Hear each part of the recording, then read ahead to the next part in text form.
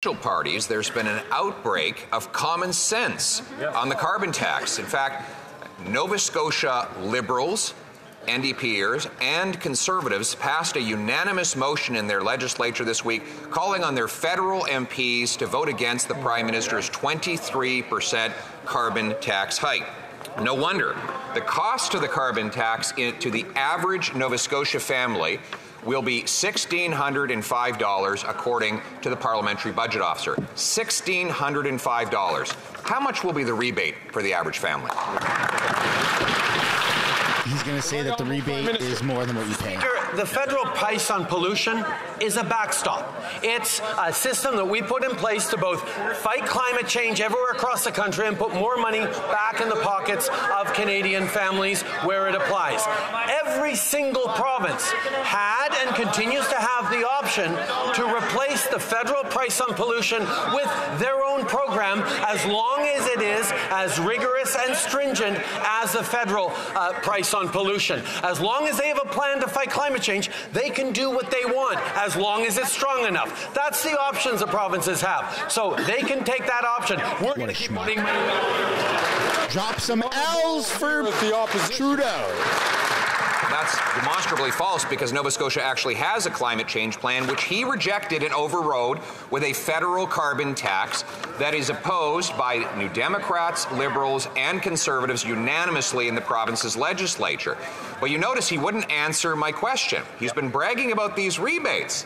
But then when we talk about the cost, all of a sudden he forgets the rebate. So I'm going to give him a second chance.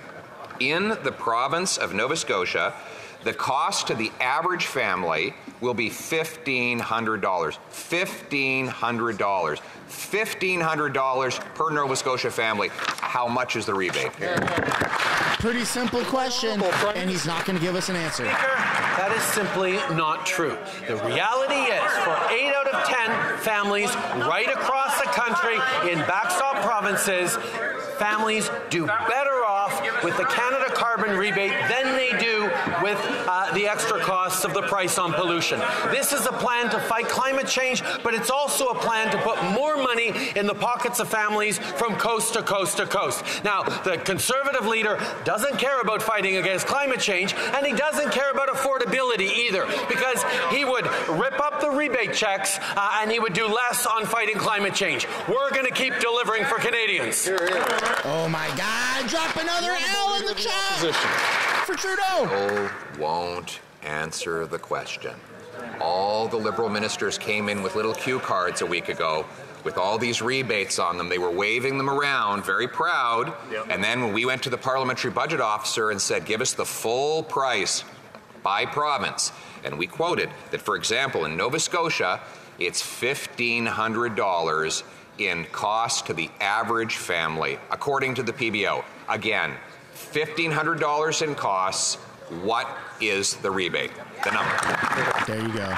Very simple question. Prime Minister. Mr. Speaker, we see the lengths to which the Conservative Party will go to mislead Canadians about a plan that fights climate change and puts more money in the pockets out of 8 or 10 Canadian families.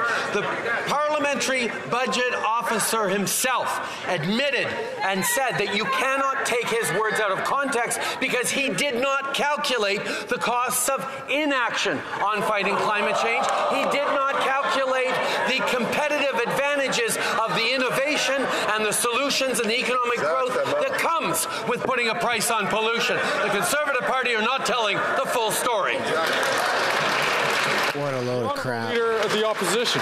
Mr. Speaker, he did not, the Parliamentary Budget Officer did not include the cost of climate change because the carbon tax doesn't address the cost of climate change. The Parliamentary Budget Officer made clear the carbon tax will do nothing to change the cost of climate change, and that's why the tax costs more for every family in every province. So let's go to Alberta, where the two of the NDP leadership candidates have come out against the carbon tax, and the Prime Minister's only friend in the province, Naheed Nenshi, has gone totally silent. Albertans will pay $2,900 in carbon tax per family. What will be the rebate for them?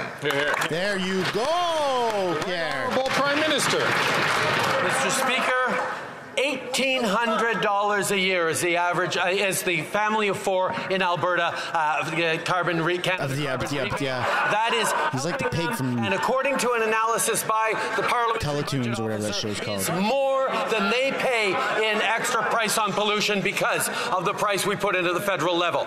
The price on pollution puts more money in the pockets out of 8 of 10 Canadian families and fights climate change while building a stronger, more competitive future. The Conservatives have no plan to fight climate change and no plan to help Canadians with rebate checks. Chat, do me a favor, smash the like button and subscribe if you haven't yet. All right, he found his cue card, and he finally talked about the rebate. So he says the average family in Alberta will get $1,800, while they pay $2,943. Oh my God. Next year alone, after this forthcoming hike, the average Alberta family will pay $1,100 more in carbon taxes than he gives back in his phony checks. Will the Prime Minister tell us if he understands that $2,900 is bigger than $1,800? Drop some W's for Pierre! Mr. Speaker, how about a different stat? A stat that the Finance Ministry analyzed. Turns out that for an average income quintile group, the average household of 2.5 Canadians, average net benefit per household in Alberta, $723 a year. Wow. That's $723 in the pockets of the average Albertan family because we put a price on pollution that puts more money back in the pockets out of 8 out of 10 Canadian families. That is what we are doing. That's how we fight climate change. This guy is insane, man. The Honourable Leader of the Opposition. He wants you to know, Mr. Speaker, he has alternative facts. I get mine from the parliamentary officer that reports directly to Parliament and is independent. He's using numbers that come from officials that report to him and depend on him for their job. So let's take another province, Ontario, where the Liberal leader has now come out against this Prime Minister's carbon tax. Maybe she knows that the average cost to an Ontario family of the federal carbon tax is $1,674 for this coming year. How much is the rebate in Ontario? Oh my God.